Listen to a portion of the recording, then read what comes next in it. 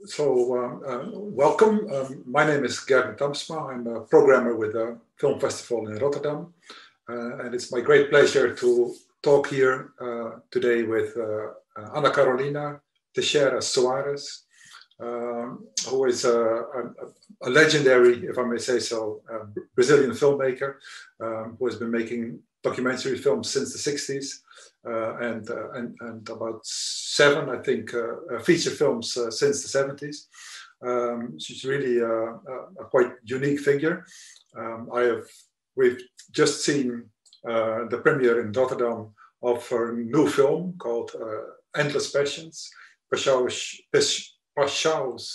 Recorrentes, if my Portuguese is not so, recurring passions.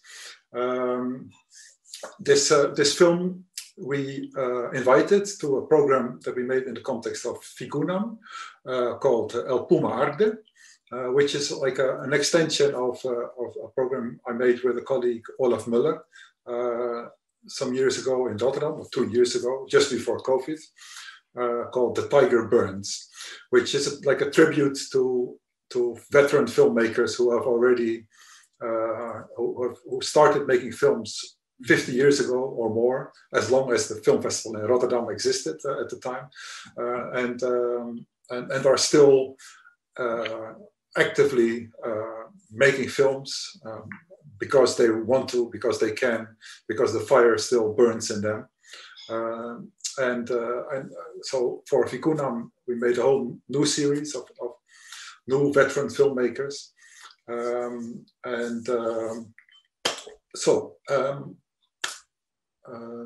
First, congratulations, Carolina, with finishing a new film. Maybe we can start by I explain a little bit what the film is about. We are on a tropical beach in Brazil, where several characters, maybe I can say archetypal characters, are gathered, and they discuss life or quarrel sometimes, discuss life, politics. Maybe first I can ask about the location, which is not the right way to start talking about the film, but the location is so specific. What drew you to this location? Okay, now let's go. I was initially I was really searching in a place to make the film, and it was very hard for me to decide where that kind of stuff that I would like to talk. Where could it be? And I was in Curitiba. Curitiba means the capital of Paraná, a state of interior of Brazil. It's take about 800 kilometers from São Paulo, and more or less 800 from Rio de Janeiro. So it's really in the south of Brazil, towards Uruguay, correct? Yeah, in the south. And by plane, you get almost 2 hours to get there. And I went there to the University of Paraná to make 4 days of class, of moving class for the university. And I was talking to them, to the boys, very young people, and very silent. Nobody says a word all the time. And the 3rd day, a boy about 70 years old, when I talk was what the new film I would like to do, and I didn't find out any beach. I would like to be a beach, with nothing around, and etc. And a boy of 17 years old make like that. I know a place. It's a place called Honey Island. Ilha de Miel or something. Yeah, La Isla del Miel. Huh? It takes 2 hours and a half in lancha, como se barco. With a boat to go there, yeah. The boat to the coast, and no light, no telephone, no car, no nothing. The only way you get there is by barco. I said, may I go there and have a look?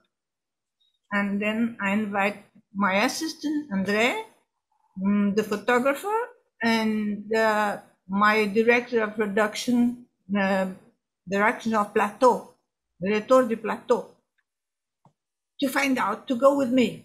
And then we went there, and everybody says, don't do that, you're crazy. If something happens, nothing, you can go to an hospital or a doctor or something. It's such a beautiful place, such a untouchable place. You have the feeling that you are discovering Brazil. And in 1500, it's really a wonderful place.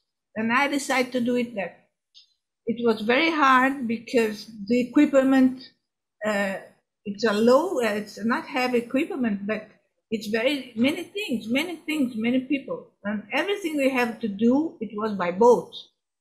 To choose the locations by boat, to take off all the machinery by boat, and so on.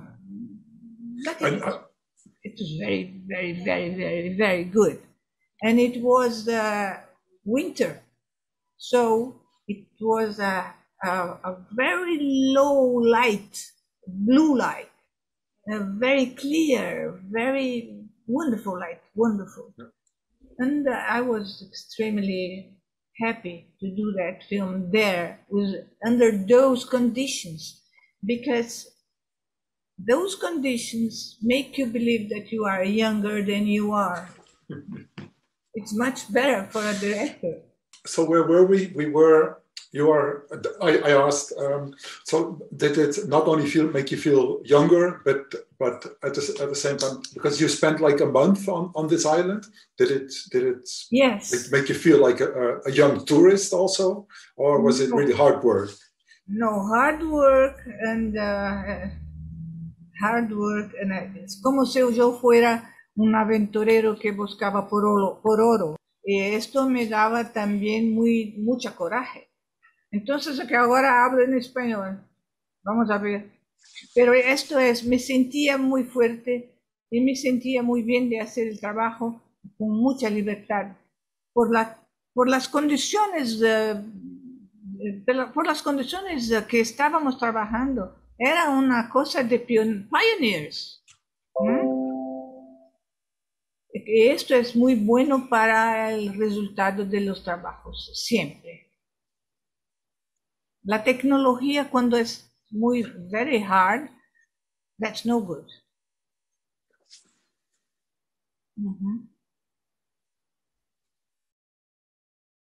Your actors or your crew, it was difficult for them? Also difficult for them, but I was working with a crew that I always work together. Most of the people. For instance, the photographer make the lady in the shining armor 86 with me. And the people of the production work with me about 20 years already. So it's very comfortable. Very experienced crew, yeah. Yeah. So maybe we can go. So we are on this beautiful beach with this story. The story is set in 1939, and people discussing the politics of 1939 in a way.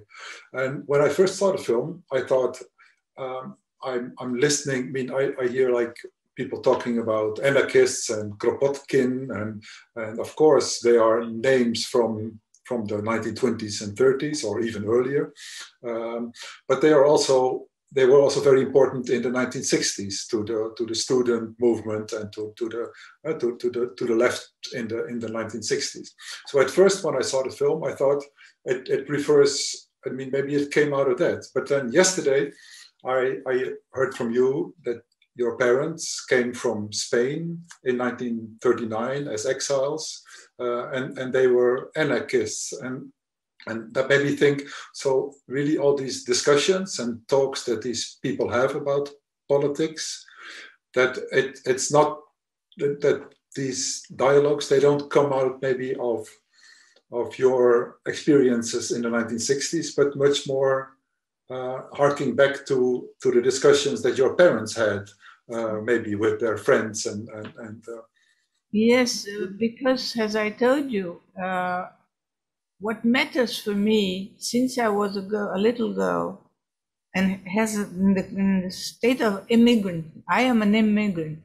My parents comes from Spain and Portugal, studied in the 30s. So Guerra Civil Española and so on.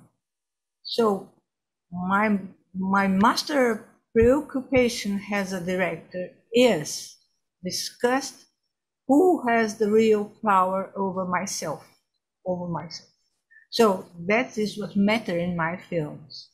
Also, of course, I could here and there talk about women and feminism and so on, but that's not the point. The point is what the powerful men do with me. That is what matters to me. That's what I told you yesterday. Because I was not concerning on the 60s when I began to understand many things about my country, about my politics, about myself as a woman. But that doesn't matter for me dramatically. Dramatically matters for me what men do with men. Men do what with mankind. Right. So men or women doesn't matter. It's mankind in general. Mankind with mankind. Exactly. Yes. Better. Yeah. Because now that we are talking about the 60s, you went first you started studying in medicine. So yeah. As did I actually, but I didn't tell you yesterday. But so did I. And so in a very different way, we both ended up in cinema. Oh, we are colleagues. I guess so.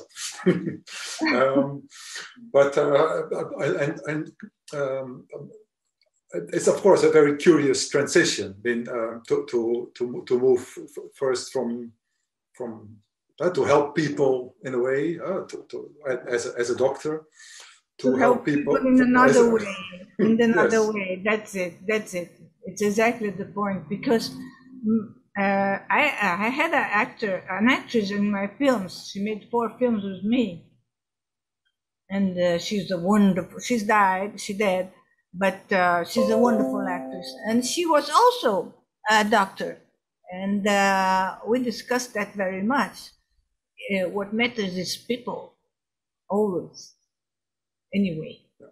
And then you started in documentaries, and then at a certain point you were documentaries no longer were enough for you to express your ideas, or was it something different that moved you from documentaries to fiction?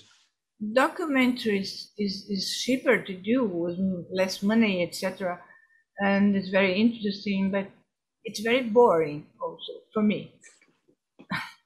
I like to play. I like to make fun with everything all the time, and I couldn't do that with a documentary.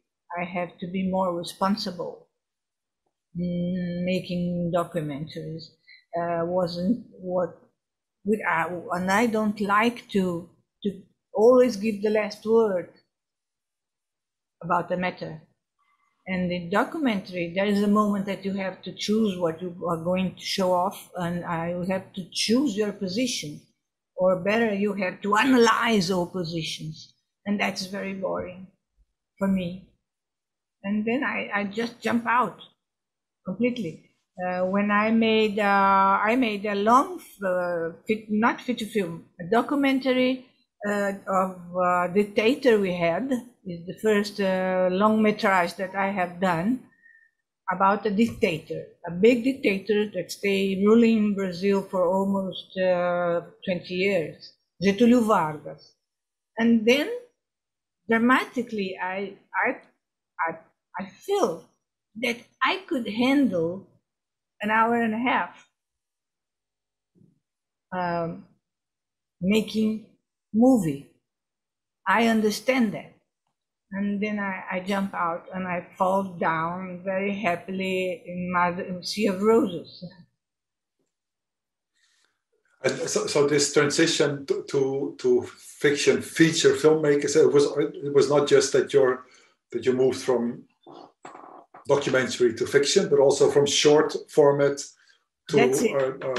Short films, then short films, then short documentaries, then a long documentary. And then I understand that if I have 11 rules of 20 minutes on my own, I would be more comfortable on life. I could talk a little more about what I would like to talk. And that's the turning point. Yeah. So of course, many things have changed in these past 50 years since you started to make films. A lot has changed. I'm sure you have changed, but what you already said. Exactly, not much. So you already said. I mean, it's really about the power struggle between men. And your films, all your films, you feel this is the common thread? Yes. First of all, nothing changed in matter of money production. I am not a movie maker of mercado. I'm not in the mercado really. I don't care to make a film that is a blockbuster. I'm not able to do that. I am not interested to do that. That's the first thing I have to, that I know myself enough to say that. I want to do the film that keeps my old soul in that matter. So I'm able to do with my actors. And so I made 3 films in the same school, in the same matter: school, youngness, and maturity. That's the first thing I did. And then always with the point of view of the power, always. And then Brazil changed a bit. We have more conditions of production, more equipment. But then comes the digital ways. And then again and again, digital make the filmmaker become more lonely. Yeah, you feel so? Because everybody is able to make a film. Why does that make a filmmaker more lonely? Because now everybody could do a film on the digital way. There is no secret on the digital language. From TV, for movie, you with your cell you can do that. So it's very hard now to make a real film in digital equipment. Yeah. Things are difficult, more difficult, because everybody can say it's very dark. It's very, everybody can say what they want about the film you do. And so, if we take this idea of your cinema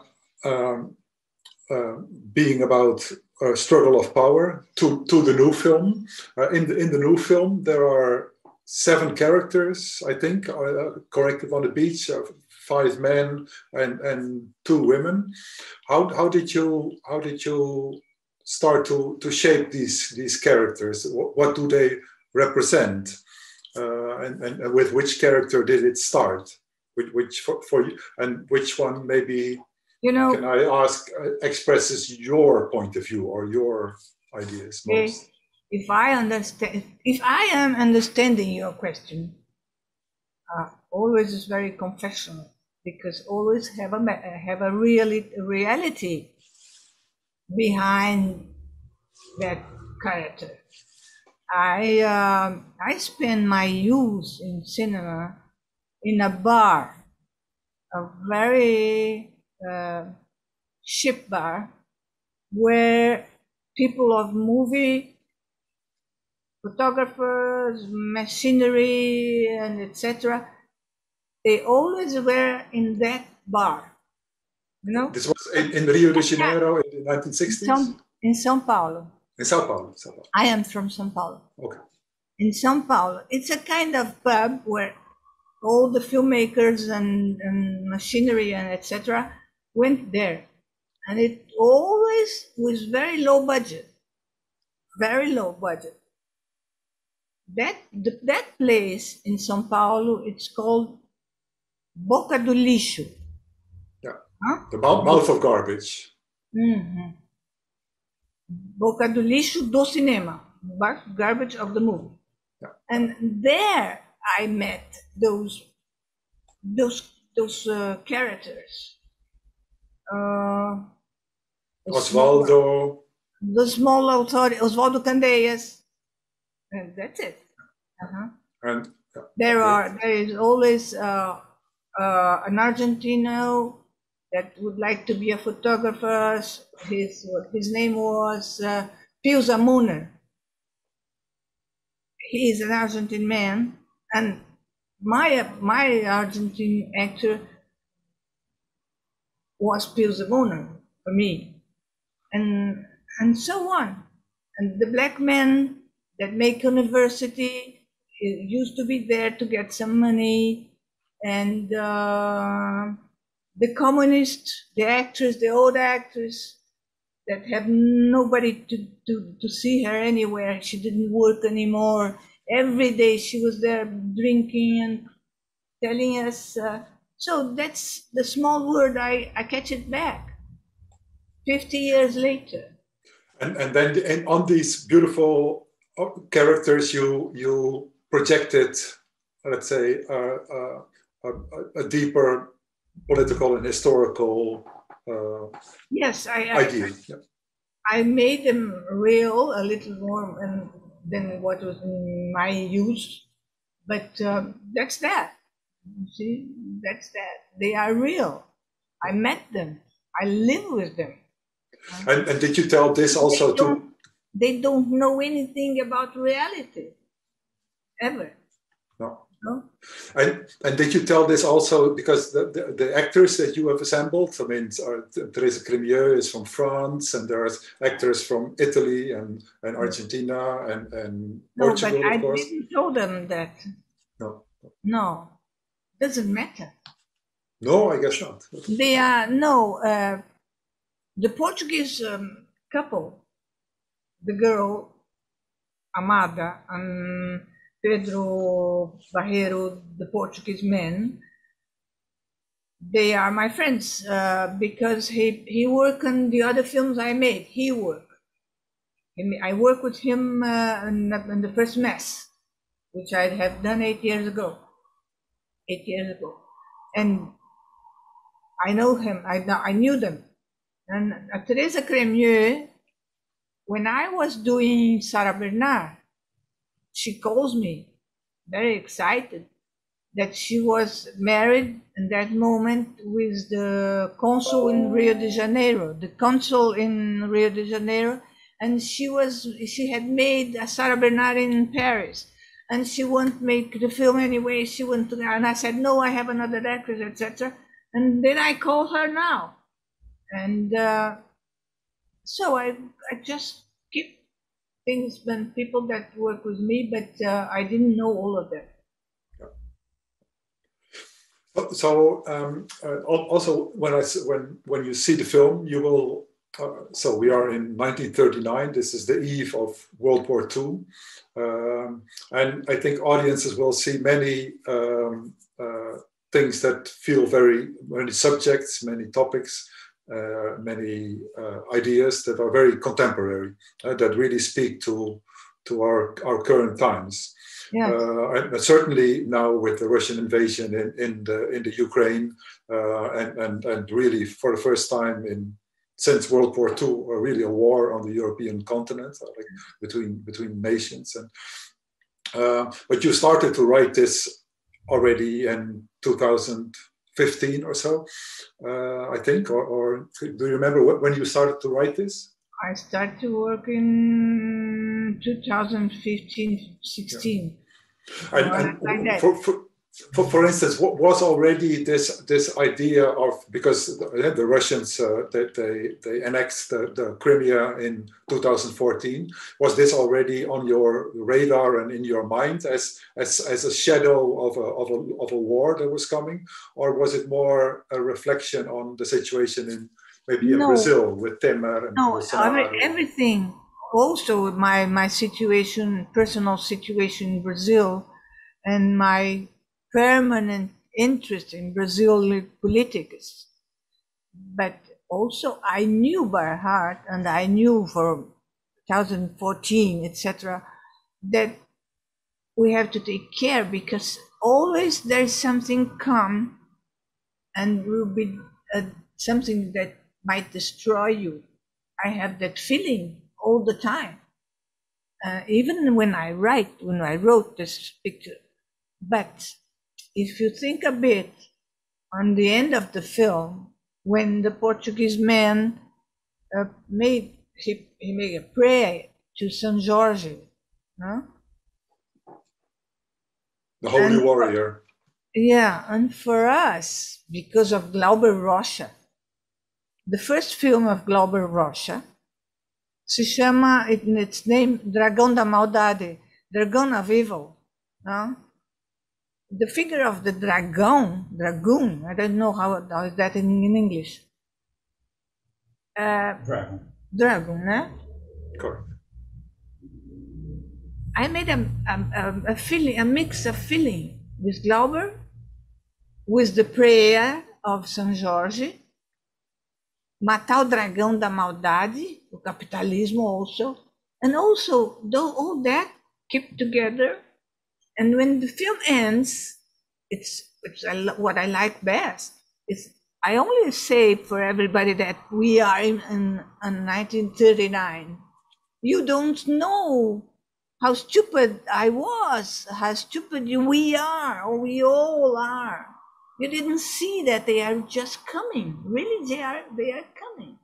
And again, now Russia just again. So that is a leitmotif, always. The evil is always near. You have to take care. And the evil have all to do with power. The good, there is not in the world the good power. Doesn't exist. I never saw a good power.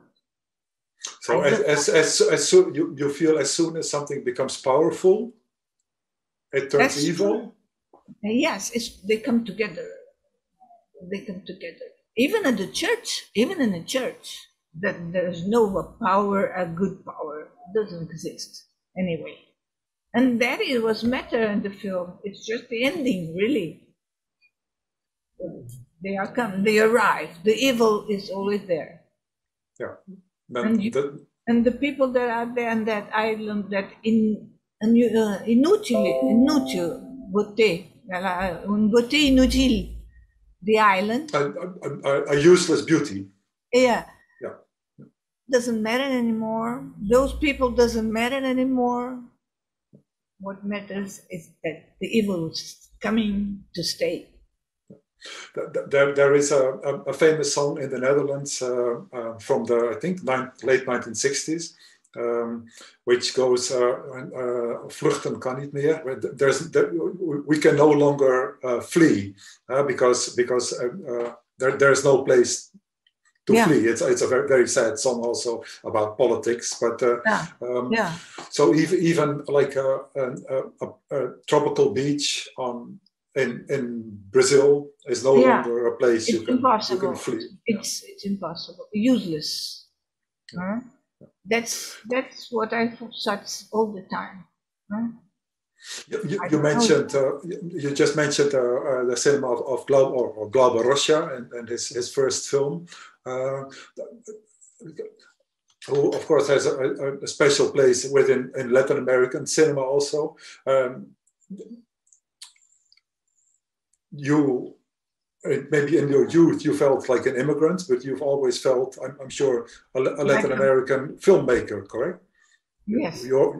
And is there a specific,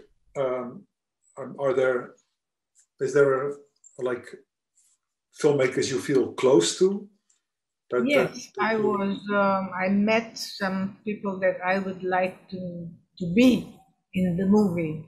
For instance, Jorge Sanrines, which I met, which I would like to be.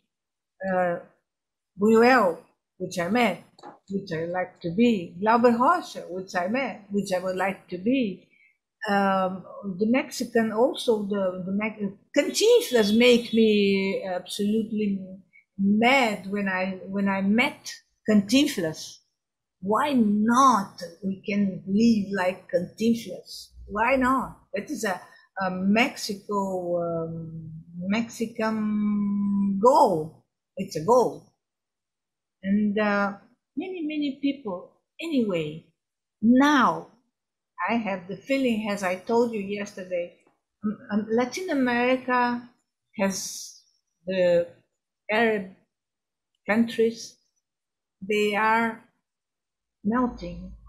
America Latina is melting away. It's finishing in a way. Naturally, in 50 years, perhaps she comes over again. It's not for me to see, but it's very sad now, on point of view of culture and movie, what's happening with America Latina. Very sad, very dangerous, very, very, very, make us very weak. So if we can go ask a bit more about that, because let's say this is not necessarily about the political situation in Latin America, which of course means sometimes drifts to the left and then in some countries to the right again, but really about the identity of the culture of the continent. Yes, right? Because America Latina politics destroy all the time our culture and our identity. Our identity is very weak now because you can't reveal the Argentine, the Chilean, the Mexican, the Brazilian. They are all the same in a way. They are all the same. And you feel this is because without a face. Without a face. Yeah.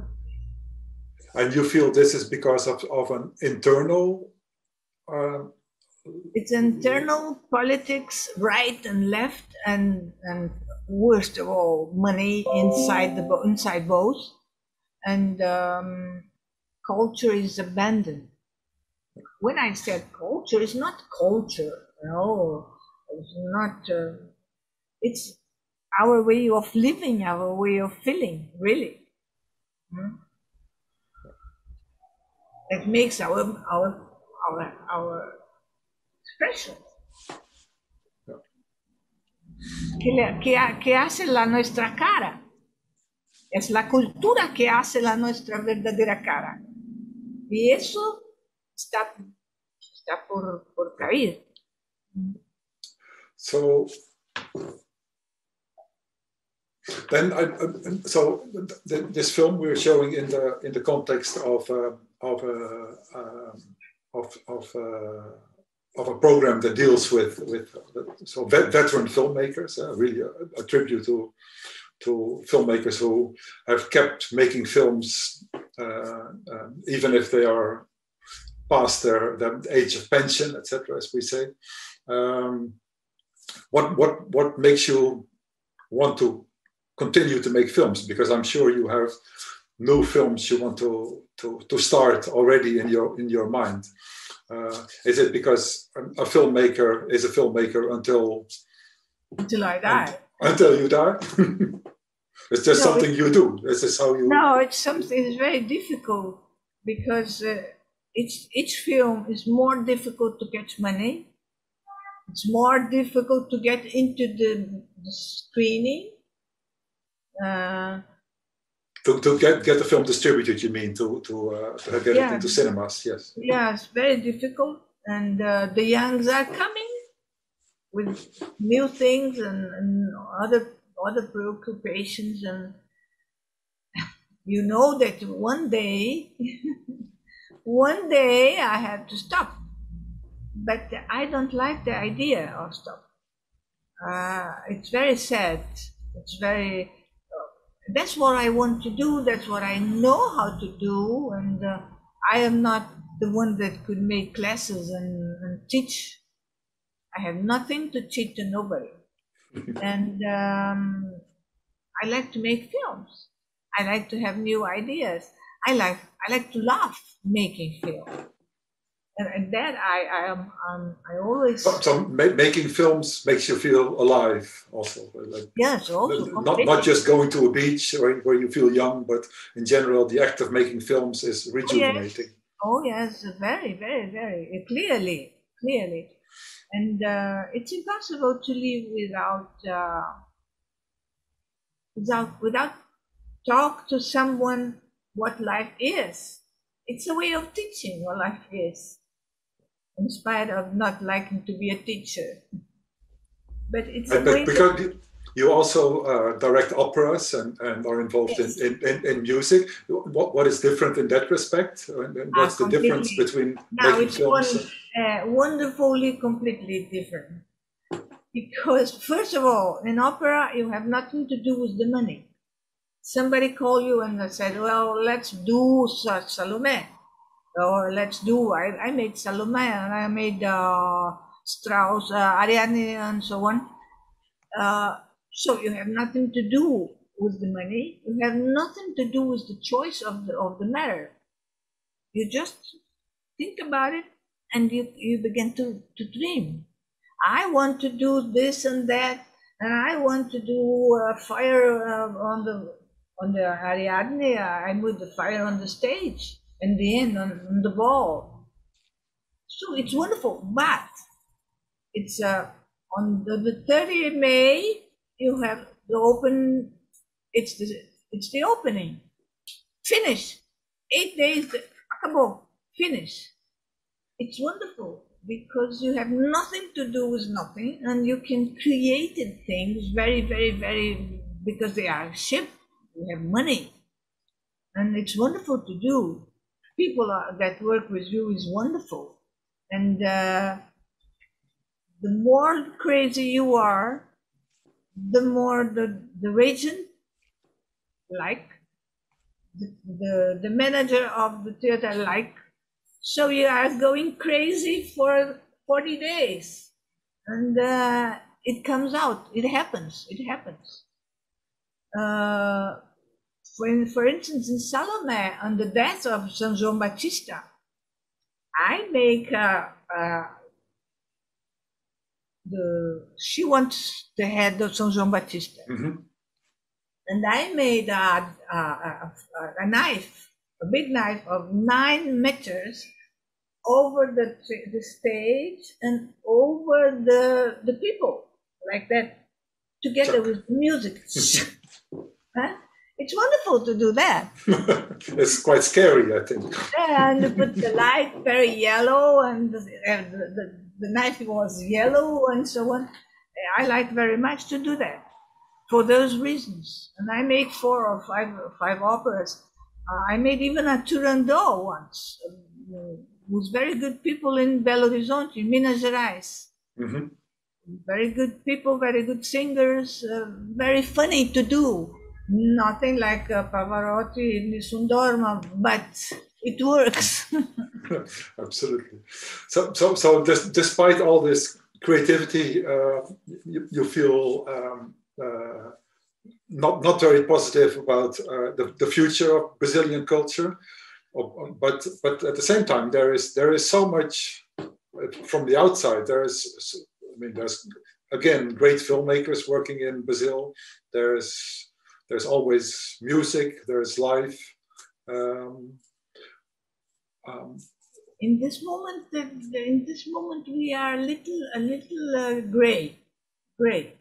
That's what all the Brazilians say. But despite Bolsonaro and despite the problems and despite the destruction of the Amazon, there is still carnival.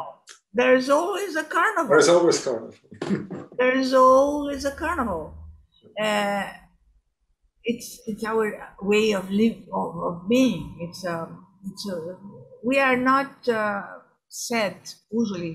We are very gay. Yeah. Gay. Yeah, we are very gay. We are not happy. That's different. But the carnival, of course, it's really designed to turn everything around. That black becomes white and white becomes black, and the rich become poor and the poor become rich, etc. Yeah. But Brazil is a very violent country. Very violent country, and carnival, it's a way of getting a valvula. How you say a valvula? A way of escaping. It's escape. It's escape. Yeah, it's escape. And did you? I mean, are you participating in? Yes, it's nothing to do with the film, but it's just curious. No, I go. I dance. Great. For days and days, and I went to carnival in several towns in Bahia, in Salvador, in Olinda, in Pernambuco, in São Paulo, in Rio de Janeiro.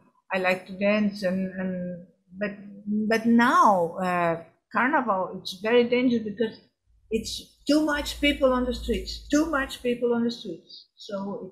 you have to take care. Yeah. I bet maybe one, because I'm not sure how long we can or should continue, but maybe I want to ask a bit more about, because in the you've often been called like a feminist filmmaker, or certainly in with your early films, which are really give the women in the film a place that is not passive but really active, and that and also in a way gives the female character a sort of violence to act also violently. In your last film, the strongest characters, apart from maybe, so there's the black, all white men, so to say, are so the black man is a strong character, and in a way given a sort of wisdom, and so have the two female characters. Can you say a bit about your ideas about how, let's say, in the present, the position of women is for you? Yes, I don't know if exactly that what you would like to ask of me, but if you take Sea of Roses, I was much more violent than I am now. It's a story of a girl who kills her mother, Roses. And in this film, there is no violence at all. Almost no violence. Yeah. The girl that was married with a man that was a dictator, that was Salazar. He's a killer of Salazar. Salazar was the Portuguese dictator in the in the 1940s. Like Franco, etc. Yeah. And the old lady is an actress in finishing, but I don't see any violence on those women, for those women, yes, but not on film. Not on the film. I don't know if I understand what you would like to know about those two women. Because you see, those two women have always a sensation of failure, fracasso. How do you say that in English? Fail? Frailty? Failure. Oh, a failure. Okay. Fracasso. César, fracasso is what is failure. That's a feeling I know very, very, very well, because I think that I'm talking about myself when I talk about my films. I'm always walking very close with the evil, the fail, the fracasso,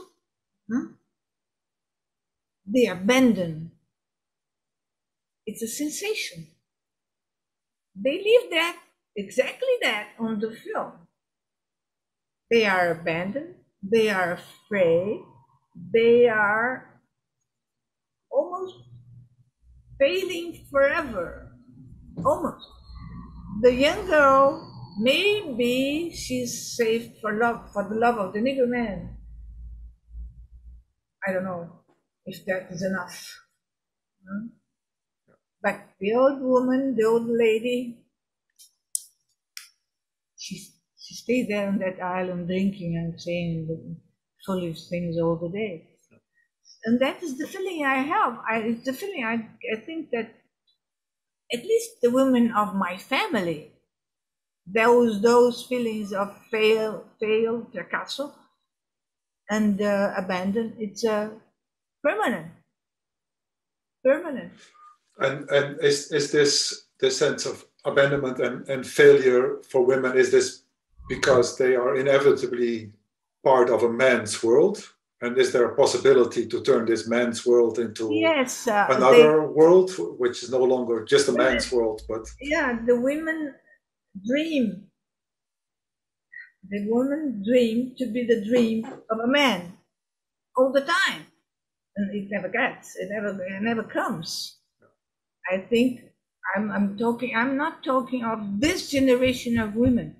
But that maybe, hopefully... Maybe, hopefully, that is already over. I don't know. I don't know really. Because the dream of a man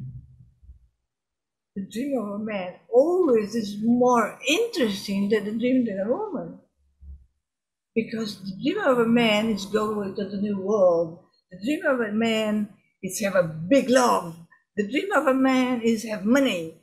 The dream of a woman is always, maybe if I can get my life like this with this man, it's okay. The dream is a big dream and a small dream. I don't know if it still is that. I know that I have big dreams that a woman couldn't have. But I go after them. But that is very dangerous. It's good to have big dreams so we should. I think if your career teaches something, I mean, it is that it's it teaches a lot, but also that it's good to have big dreams, right? But that you can also as a woman, even but if this is a man. I know what people say about me in Brazil, at least. It's very difficult. It's very difficult because you begin to be something not normal. She's not normal. Careful, she's not normal. And when this was immediately when you started in cinema, or already also no, when I started making films, really. And feature films, right? I was in Portugal in a festival with my my second feature film, and when the projection ends, comes the light, and a mister go to the stage and said, "Please, Ana Carolina, can't you come over here to apologize of the film you had made?" Wow. So this is 1982 or so, 1980. Something like that, 84, or maybe had more. And I went to the stage and I said, I will not say apologize. I just will say that's the film I made. That's all. But it makes an effect. I say it was very hard. But this it's of course really like a conservative reaction to you. Yeah, Portugal. It's maybe now it's different. I don't know. I have good friends in Portugal. I'm not concerning to know those changes, but I think have changed. Anyway, it's very difficult to make films. It's very difficult to make good films. It's very difficult to go on making films. It's very difficult to jump each time to another one. It's very difficult. It's very difficult.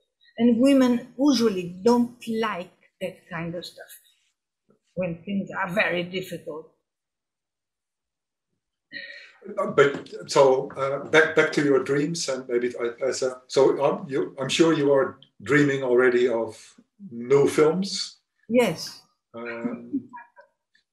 More films about power struggle. Do you have anything you can disclose already that what you're dreaming about? You mean disclosing is telling? Can you tell already a bit about what your new dreams are? Yeah. Reveal.